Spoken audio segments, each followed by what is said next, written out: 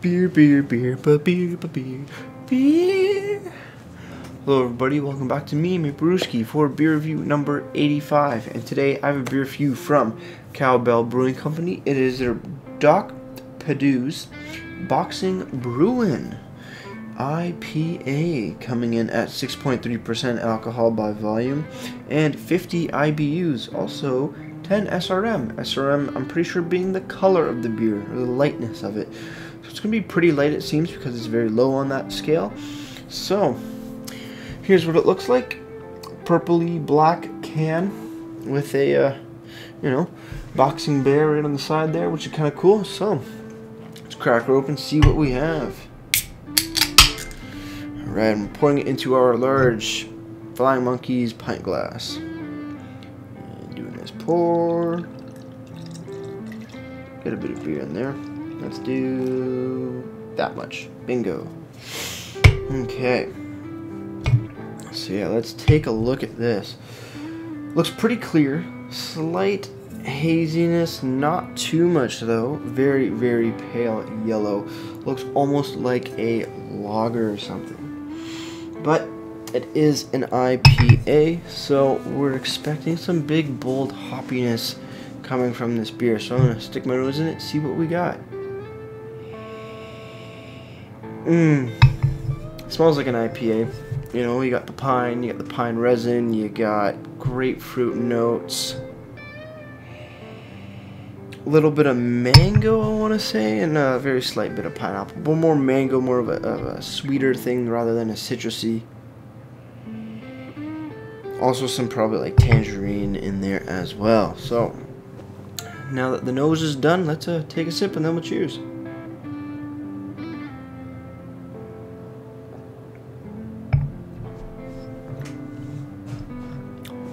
Oh wow. Grapefruit and pine for sure. Grapefruit and pine for sure. Mangoes. Some sort of citrusy note. I think it might be either lemon or lime if I'm not mistaken. A little bit of orange in there as well, and something else that's a bit makes it a bit sweeter. Not juicy like tropical juicy, but just sweeter in general. Not too sure what that is, but hopefully we'll find out. So, with that said, let's continue on drinking and see what else we can learn about this Cowbell's beer. Alright, cheers everybody.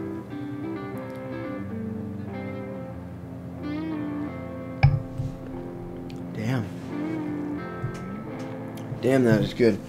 That's really nice. It's a nice difference because of those sweeter fruit notes, or sweet, almost candy-ish notes. It's different than just regular like pine, grapefruit, tropical flavors that you usually get in some IPAs. This has a bit of a different twist on it, which is pretty nice.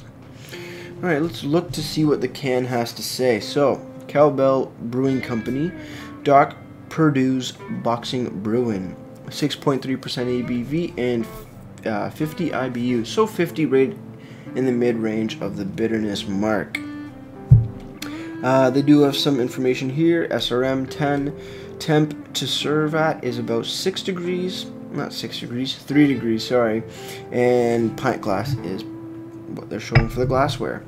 They also have pairings and tastings here, which is actually really nice.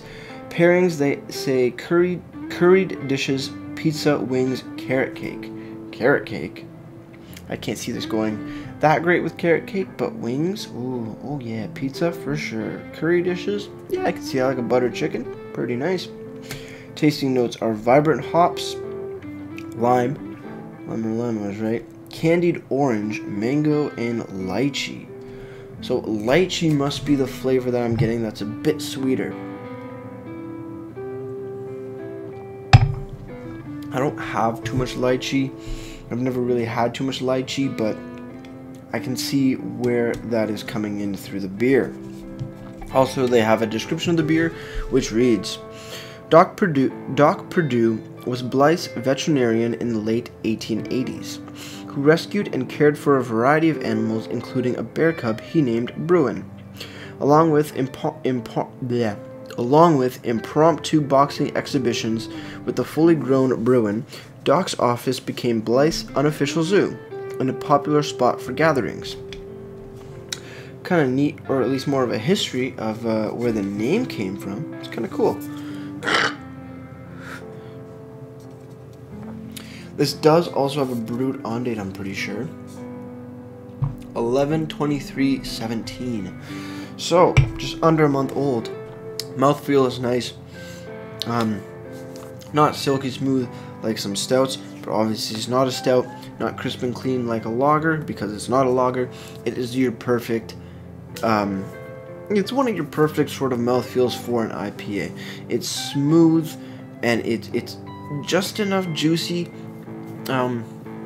It's not super juicy creaminess that you usually get with some really heavy, hazy-looking beers, heavy, like hazy-looking IPAs. But this is still a good balance between nice, juicy mouthfeel of an IPA and also the crisp and cleanness of a traditional lager.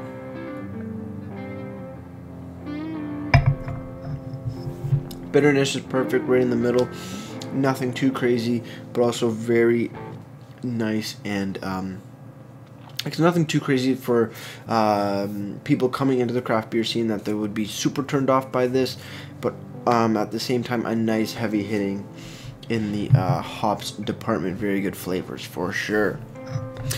Going over to the website now, cowbellbrewing.com, for the boxing brew, and they do have a good variety of information here. They have a little bit of a different description. They say, outrageously hoppy and classically bitter, Boxing Bruin is a true IPA. 5 unique hops and a touch of Belgian candy syrup create a burst of vibrant tropical aromas and flavors of lime, mango, and lychee. The body is smooth with focused bitterness and a refreshing finish. Can't agree more. So let's go down to all the beer specs that they have. So pairings, like I said earlier, curry dishes, pizza, wings, and carrot cake. All the ABVs, IBUs, SRM, temps, and glassware is listed just like they are on the can.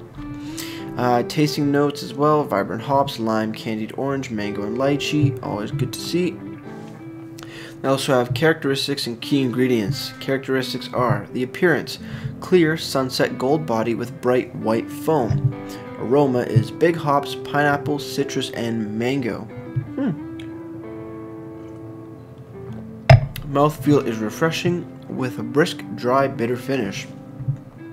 For sure. And the key ingredients for hops are Citra, my favorite, Eldorado, Denali, Amarillo, and Mosaic. Malts are floor malted Pilsner malt, flaked oats, Carapils, and Caramel 60. And the yeast is a dry English ale.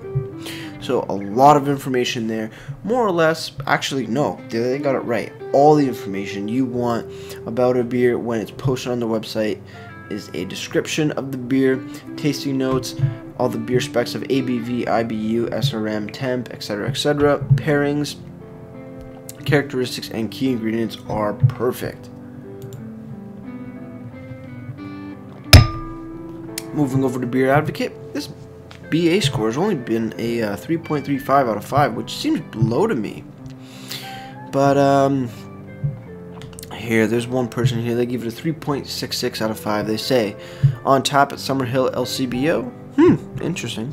Very decent, crushable, on the mark IPA. Tasty with some fruit highlights. Cowbell continues to show good signs of breaking out. So, not the longest review, but still, you know, short and sweet. It is damn crushable. It's just on the borderline of crushable. It's definitely a bigger, heavy hitter since it is an IPA. But still damn tasty. That sweetness that I'm getting, that lychee, is just works so damn well with the beer. Wow. Definitely don't want to be crushing these super fast though. It is 6.3%, so not the heaviest in the alcohol department, but still will get you to where you want to go pretty quick if you're not careful. With all that said, we're down to our final sip, so let's finish this up and get right to the ratings.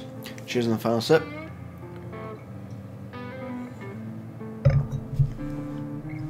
Damn, that's good. So, beer rating. The light sheet, that's a great addition to the beer. It gives that extra bit of sweetness. Little candied orange that they're saying it has in there it works really well and just makes everything flow together really nicely, from the citrusy notes to the overall just the sweeterness of it, and the hops as well. Well, perfectly balanced, absolutely beautiful. Aroma is very nice as well. And what else? Mouthfeel is on point as well. So for beer rating, you know what? I gotta give this a solid 9 out of 10. I think they did a damn good job. I love that additional lychee, and it makes it so unique. Moving over to the can and the presentation of the can and the website, absolutely phenomenal. One thing I do want to mention is, though, I wish their cans were a bit more colorful. The black background, not my favorite. But overall, they have all the information you would ever want on the can and on the website. So with that gets another 9.5 out of 10. So I think that just about wraps it up. If you have any comments, questions, suggestions of beer you want me to review, leave all that down in the comment box below. Don't forget, if you really want to, like and subscribe to the video. That's always a really nice thing to do. And that just about wraps it up. So that'll do it for me, mate Perdue'S, and like I always say, crack a beer and enjoy. Cheers.